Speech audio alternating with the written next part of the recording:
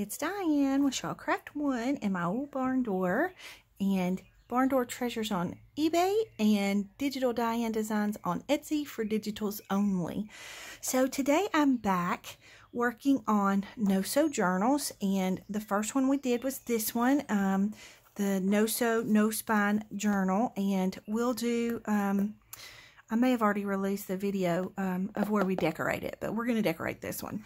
And then today, I know I told you in this video that I would do another journal, a no-sew journal with this one, but it's going to have a spine, and it's going to have this cute little window. So let's just get started on this one. So the first thing you want to do is you want to cut your box apart. You can use any kind of cracker, cookie, snack box, just something that's, you know, got the four sides. So what I always like to do is I look inside and I can see here where the seam, hopefully you can see that. Can you see the seam of that box in there? So I always like to just kind of try and pull it apart right there. Okay. I also need to open up the bottom, so let's do that. Okay, and once you get it all opened up, you have something that looks kind of like this. So you're going to want to cut off all of this here and above. You're going to cut off this piece here. You're going to cut off these flaps down here and this little flap over here. So it will leave you with this panel, and this as your spine. So let's get our box cut and we'll come right back. Okay, so I have all the flaps cut off and we're left with this here. So you have this panel, your spine, and your back panel. And if you want to even these up, you can. I don't really worry a whole lot about it because I try to go with the lines anyway, so it's generally pretty straight. Now, here's the problem. We have our window here, but it's on the bottom, and I don't really want my window on the bottom. So how do we fix that? So what I'm going to do is I'm going to turn this over like this, and I'm just going to kind of fold it back on itself like this. Fold it back on itself like this. And you see I need to trim this up a little bit, which I will do in a minute. But now we can use it like this, and we have our window on the front. Because all of this is going to be covered anyways. So we're not going to need to do anything other than just, you know, put our whatever papers we're going to use on our cover. So you can just decorate your cover with whatever kinds of papers that you want to decorate it with. I'm going to go ahead and pause the video and get mine decorated because that's not what this video is about. I want to be able to show you how to do the no-sew signatures. And I do have two signatures, so go ahead and get your signatures put together. I have two signatures that I've already measured so that they will fit in the journal. And again, I don't mind mine hanging out, so if you mind that, just make sure you measure it correctly. So I've got my two signatures waiting to go into the journal, but I'm going to go ahead and pause the video here. I'm going to decorate the cover, and then we'll come back and I'll show you how to do the no-sew part. Okay, so we have our cover finished, or finished as much as I'm going to finish it for now. I'll probably put some more decorations and stuff on it once I finish it. But for this video, we just need our signatures. Okay, so our signatures are going to fit in just like this. And that's going to be super, super cute. So, it's really, really easy. Basically, you do this the same way you did, or the same way we did the last journal that we did together on video, the one with no spine, but you just have to put a hole in your spine as well as in your pages. So I'm going to go ahead and grab my little clips, and I'm going to find the center of my signature, and I'm going to make sure all of my goodies that are inside my signature are kind of in the order that I want them. I'm just trying to make sure my pages are kind of scattered out the way I like for them to be. Okay, that looks good. Everything looks good. Okay, so what we're going to do is, again, we're going to push our signatures. We're going to kind of flatten that spine and push everything together so that it's all lined up. I think I need to pull this down a little. Okay, and then while I have that pinched together like that, I'm going to put a clip on this side, and I'm going to come over here, and I'm going to put a clip on this side. Hopefully y'all can see okay in the camera. All right, and then we're going to grab our Crop-A-Dile, and again, if you don't have a Crop-A-Dile, you can just use a regular hole punch. Couldn't think with my words. Okay, so again, this idea is kind of inspired by Alex Castro Ferreira from Instagram and YouTube, and also by Heather at Ruby and Pearl XO. So I'll try to link them below. All right, so we're just going to take our Crop-A-Dile, and I want it on the biggest one, and I still have my setting all the way to the back so that I can go as far in as possible. And then we're just going to slide right up in to our signature like this. Okay, and we want to make sure we're in the center, and you want to make sure this butts all the way up to your pages. And you know, you can do it according to however you want to do it, but this is just the way I'm doing it. Okay, so I'm going to go ahead and punch my hole here just like that. I'm going to turn it over. I'm going to again make sure everything's kind of pushed down into the center,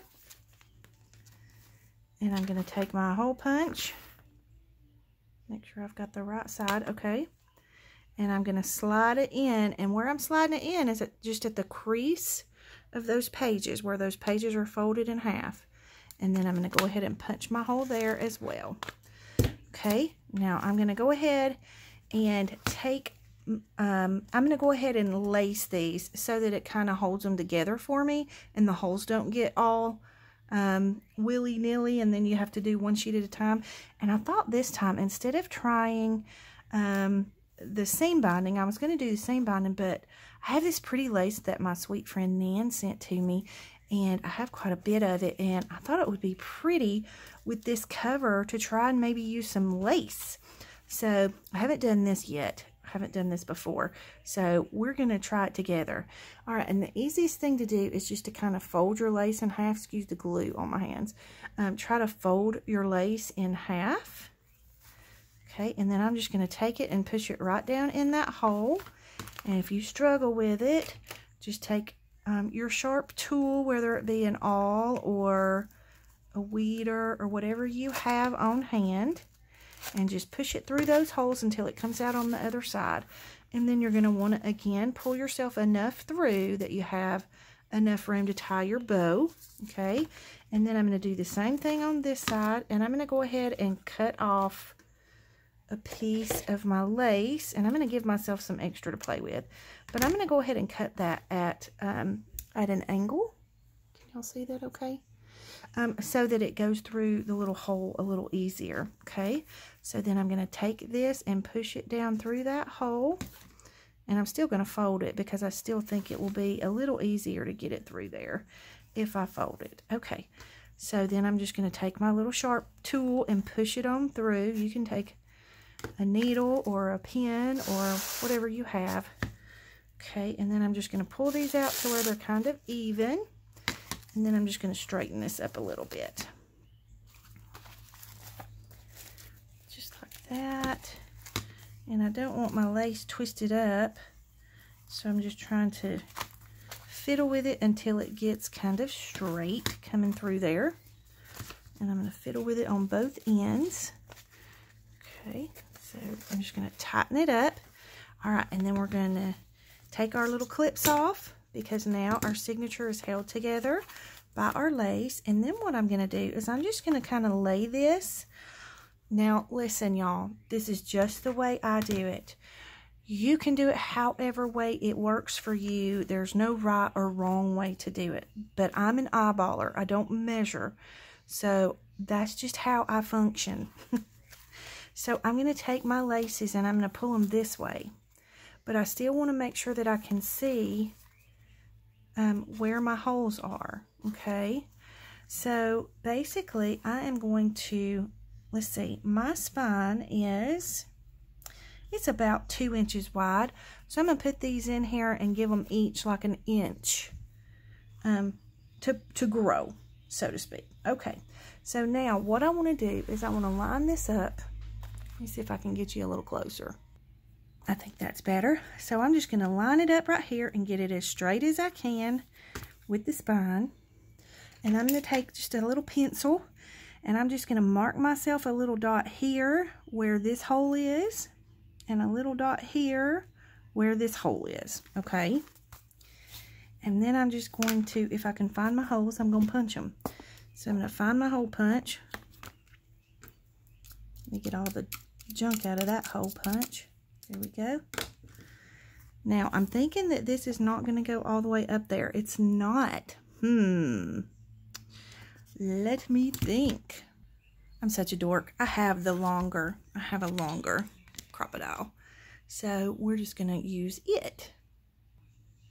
Okay, I'm trying to get the camera angle where you can see. Okay, so my little dot is right here. So I'm going to slide this under here. And I'm going to line up my dot with, let me get you pulled out a little so you can see what I'm talking about. Okay, hopefully you can see that a little better. Okay, so here's my dot, and I'm going to line it up with the back hole, which is the larger hole, and I'm going to go ahead and punch that through. Okay, and I'm going to do the same thing to the other side. I'm just lining it up. Does not have to be perfect, and I'm going to punch that through. So now we have our 2 holes. Okay, now at this point you can choose whether you want to put eyelets in these. I don't generally, but you can if you want to, if you want that look. I'm just going to leave them like this because I like the raw look. So there's our holes for the first signature. Okay, get you a better angle here. So then I'm going to bring my signature back over, and again I'm going to take the ends of my lace and fold them and just poke them right through that hole. And a lot of times you'll be able to grab it without having to use your little tool. And you can leave it a little loose until you get both of them threaded through. Okay, so I'm just going to push that one through there and pull. Okay, so then I'm just going to pull my signature fairly tightly and close my journal up, tighten it up a little, and I think this one I'm going to tie at the top. Okay, so I'm going to go up here and just tie myself a little bow, and you can fiddle with it and make it pretty later. I'm just trying to get it tied, and I want it tied fairly tightly. And you can leave your bows big or small. You can leave extra laces. For now, I'm going to leave that until I decide what I'm going to do with it. But now you have your first signature tied into your journal. And then we're just going to do the same thing with the second signature. Okay, so it'll give me an opportunity to show you one more time how I did it. Move everything out of the way. I'm going to go ahead and get everything in my signature lined up the way I want it, like this piece here.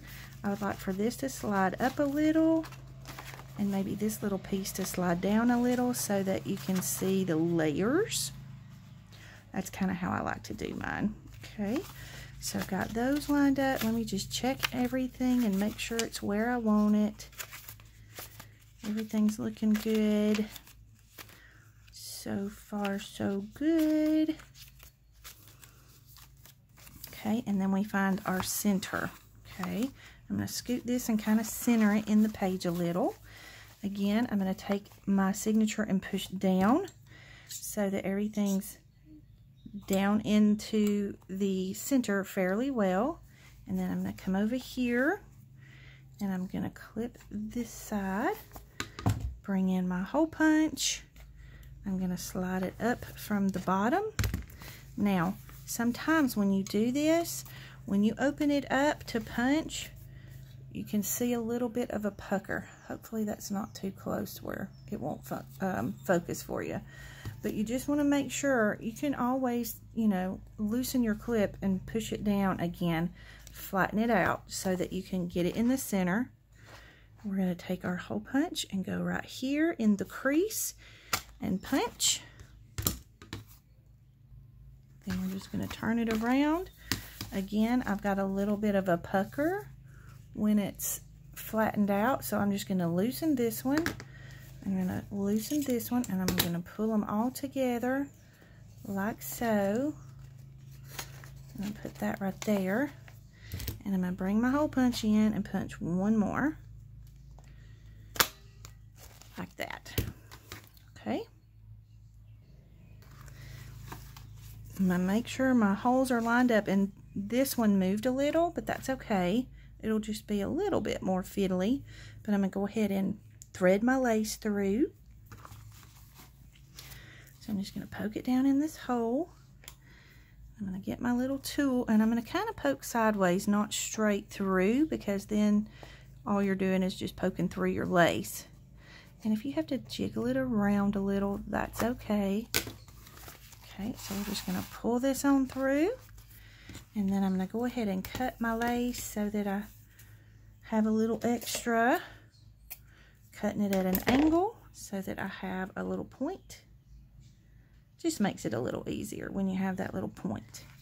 Okay, and then I'm going to thread this one through. And again, I'm just going to grab my little tool and just kind of push that through. And then I can tighten this, okay?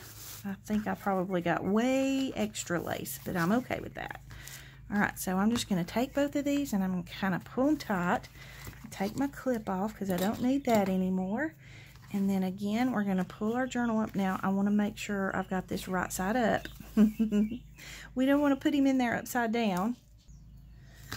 Okay, so I've got him right side up. I'm going to bring my book over.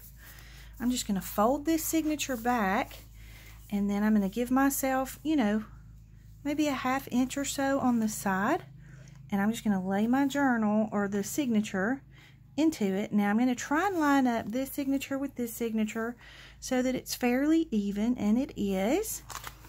And I think I've got this, you know, about a 1/2 inch over. Just trying to kind of line everything up. And then I'm going to take, I need to flip my signature back over because that's where I'm going to be able to see my hole. So I'm just going to flip this back over this way a little. Trying to make sure it's even. Okay. Then I have a hole here, so I need to punch here. And I have a hole here, so I need to punch here. So I'm just marking a little teeny hole there. Okay, so I'm going to move my signature out of the way. I'm going to kind of scoop my lace over to the side from that other signature. And I'm going to go ahead and punch these holes again. Now, I'm not going to do this on video because I would have to re-angle the camera and everything. So give me just a second. I'll get them punched and come right back. Okay, so I've got my holes punched. I'm just going to bring my signature in. And I'm going to go ahead and fold my lace and push it through the hole here. And I should be able to just grab it on the other side without my pokey tool. I'm going to do the same thing at the bottom. Grab my lace, fold it, and push it through that little hole.